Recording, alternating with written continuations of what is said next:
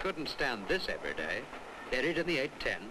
Almost every day of your life spent like this, in some dreary office, then the 5-something back home again. Not very bright. Look at them.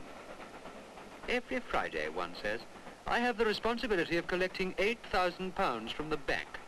Every Friday. There's a life for you.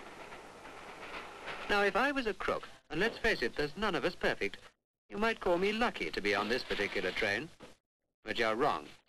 Look, every Friday at the same time, he picks up 8,000 quid. Now, supposing I hadn't heard that on the train, it might make a difference to me personally, but he'd still be in the running for a nasty surprise. Why? Because I'm many a person with wicked intentions.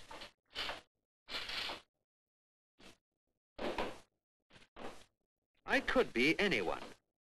I could be the bloke who also goes to the bank every Friday. I could be the shopkeeper across the road who sees him, regular as clockwork.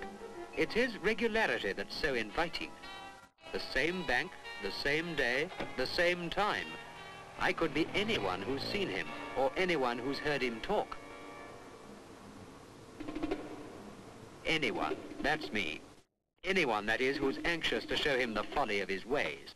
And that's no more difficult than being near the right bank, on the right day, at the right time.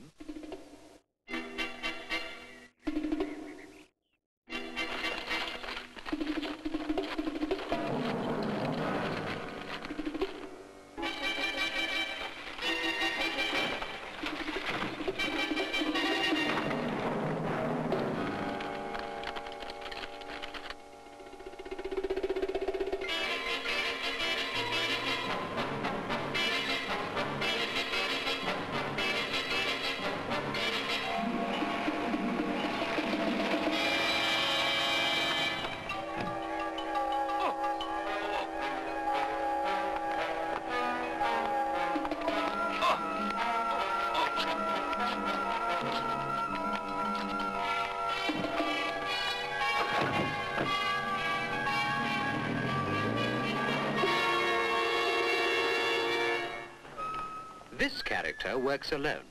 He's a small fry, but he makes a living. Quite a good living. Sort of national assistance, really. Wherever he goes, he always finds someone ready to give him a few quid. And in a day, he gets round quite a bit. Between you and me, he's a typewriter mechanic at present. Mark you, he knows nothing about typewriters. The point is, no one else knows he knows nothing about typewriters, and no one else is likely to find out. It must be a breach of British etiquette to ask to see a man's credentials. Anyway, no one's ever asked him, and I'll be surprised if anyone does this time.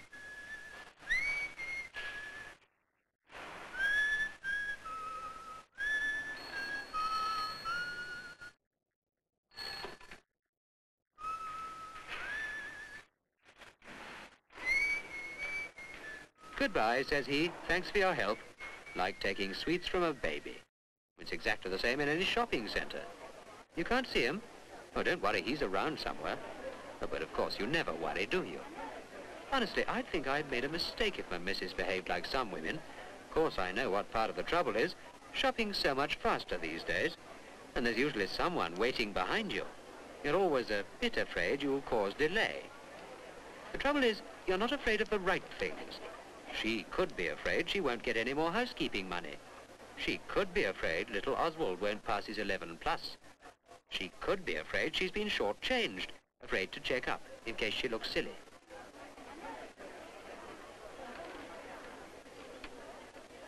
But she's not afraid to trust any nimble-fingered villain who spends his life hoping for luck, like that. And there he is.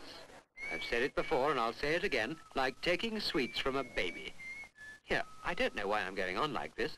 After all, people like her do keep the police nice and busy.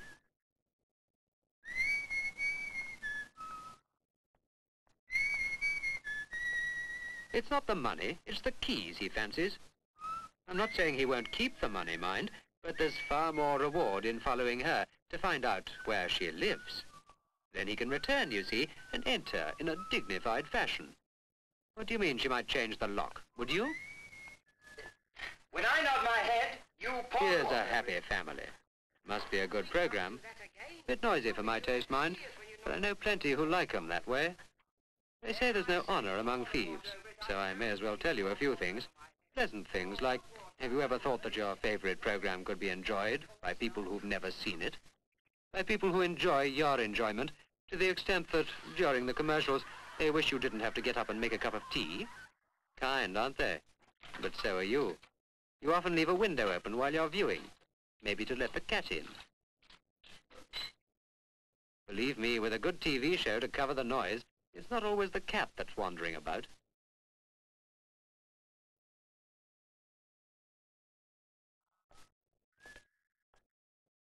He's quite an actor, this character. I've seen him do this meter reading stunt before. It's very funny, unless of course you're on the receiving end, or a copper with a notebook full of cases like this. It's another example of how nobody asks for credentials. The lady of the house comes to the door and, "Good morning," he says, "I've come to read the meter."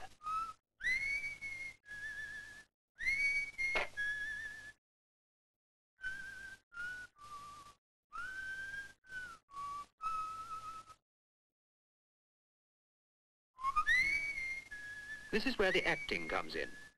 "Madam," he says, "would you mind going upstairs and switching on the lights and staying there till I call you?" Like taking sweets. You know the rest.